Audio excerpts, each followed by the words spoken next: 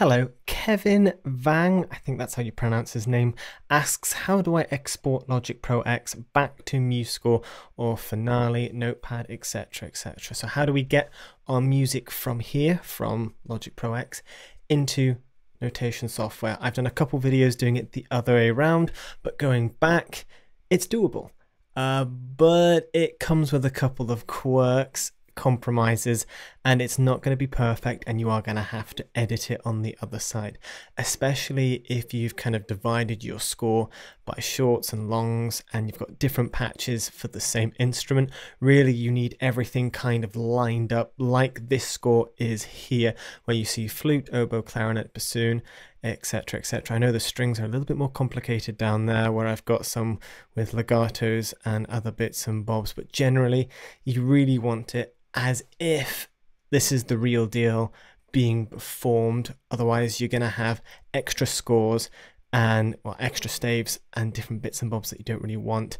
And so really cleaning up your score and Logic first, I think, is extremely important. That preparation before we move it from here into MuseScore or Sibelius or whatever you are using.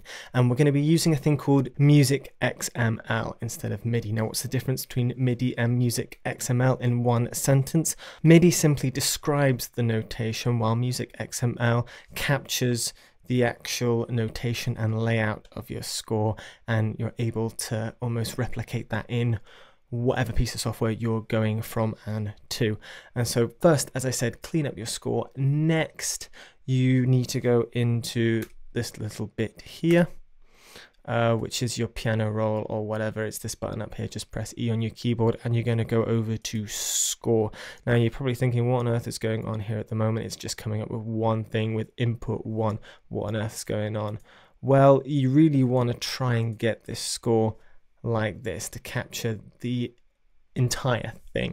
And honestly, I think the easiest way of doing it, I've tried highlighting, I've tried doing different bits and bobs, and for some reason it's simply just selecting a group seems to work for me. I don't know why, but I don't know why it is when you highlight everything it becomes weird. But for me, I'm simply just selecting one of my stacks, and you can see that I actually do have the entire score here with probably some little bits and bobs I should actually delete. But this is for demonstration purposes. As I said, you probably want to clean this up a little bit better. And a good way of doing this as well is press view, and it will, instead of hide instruments, it will say show instruments. So you actually know you have every instrument here.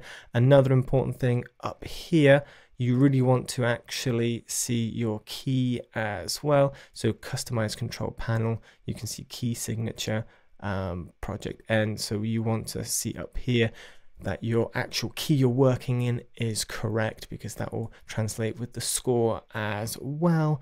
And any tempo changes and bits and bobs, everything is going to come through. Like this tempo bit here, it's probably going to do it a little bit weird and staggered and not put a rit in, but still important to note. As I said, I'm going to repeat it again, clean up your score. What next? So make sure you have your entire score here. Whatever is in this score section right here is what's going to be translated into MusicXML file. So if you simply just have that, that is what's going to be exported. You really do want, as I said, I've just selected the group, you want the entire score here, because this is what is going to be opened up in your notation software or whatever it is. How the notation is there is how it's going to go through. And remember, it's really just the actual notation and layout. So this is what we'll see on the other end. Now we're going to go up here to Logic Pro, that little top bar, go to File, Export, and you're going to see Score as MusicXML. Now you can see right now it's not highlighted, and if I click on it, it's going to do absolutely nothing. Why? This can be a frustrating point because I've not actually selected the score. Right now you can see this little blue box right up here is highlighted in my main window.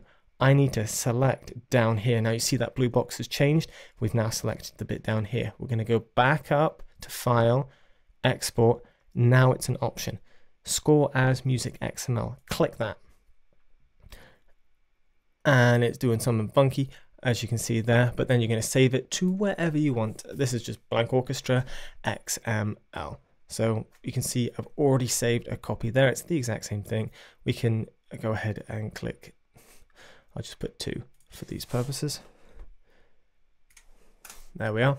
And now once that's saved, your file, there it is over there. We're now going to open that up in whatever notation software you're using, and you're going to right click.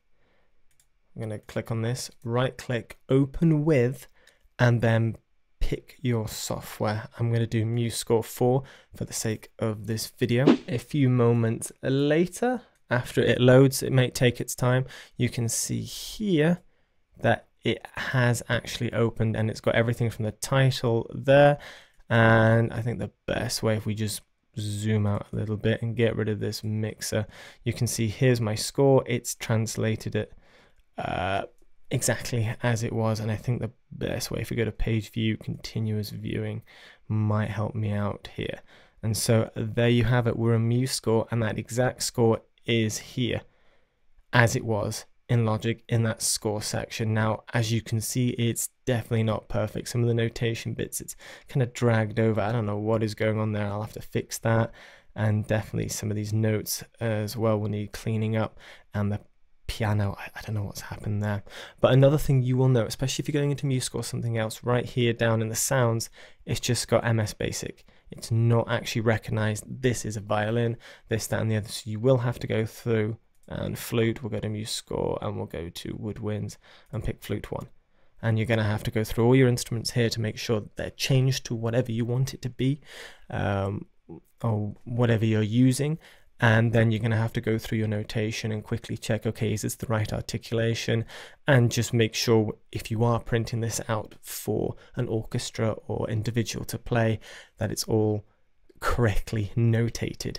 But I guess this is a lot easier than doing it completely from scratch. It's quite a quick process if you know what you're doing. There's some little frustrating bits like making sure you select the score section that can catch people out, but there you have it. You can export from Logic into a notation software. It's doable. Would I advise it? Depends on how you're writing in Logic, I guess. But there you have it. I hope that's helped. Thank you so much for watching. I'll see you in the next video.